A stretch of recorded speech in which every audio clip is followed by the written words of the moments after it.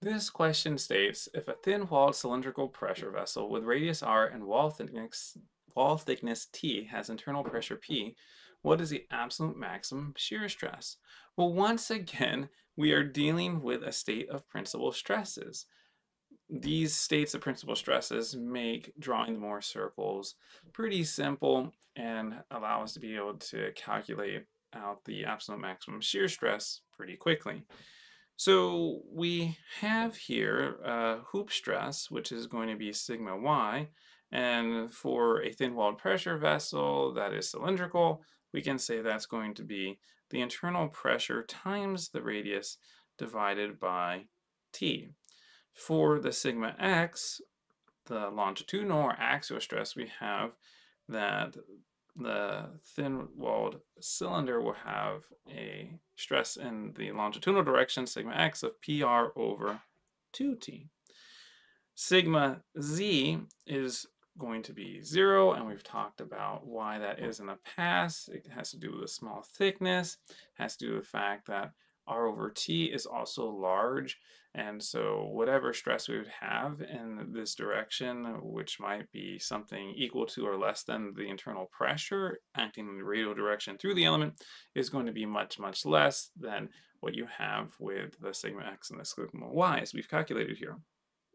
So let's go ahead and start drawing our Mohr circle, or Mohr circles. We have a sigma, tau, axes or coordinate system as drawn here. We know that the larger one is going to be PR over T, and we know that halfway across we're going to have PR over 2T.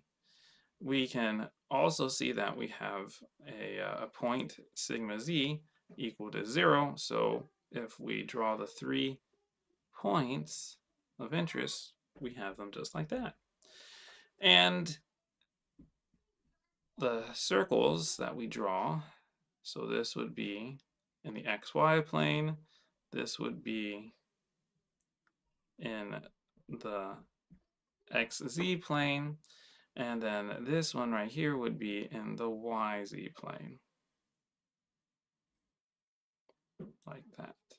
Okay, and so we're interested in the absolute maximum shear stress that we can calculate from the YZ plane.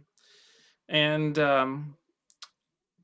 how do we calculate that out? Well, we have 2 times tau absolute max is going to be equal to the diameter. So that's going to be our sigma y minus 0, or we can write PR over T.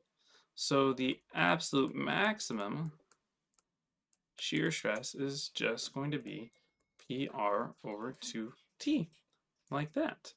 Okay, and so once again we've used Mohr circle and very minimal algebra, but using some geometry to calculate out what the absolute maximum shear stress would be.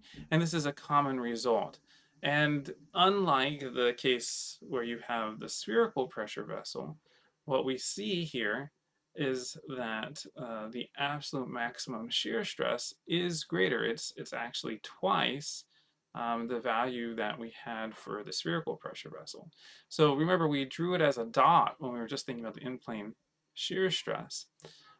But the absolute maximum shear stress does have a value, does have a tau, and so that kind of as we discuss failure criteria in the future, that also kind of makes sense that yes, in fact, these vessels, if they're using a ductile material, they can in fact fail due to the shear stress that is present.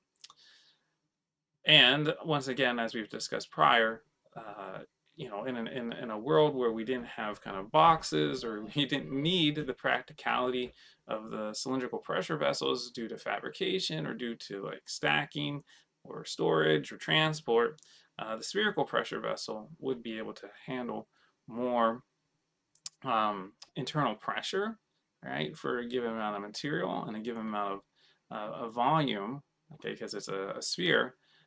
But in practice, we often find ourselves using cylindrical pressure vessel, so this calculation is also obviously important. Thank you for watching. I hope you have found this example useful.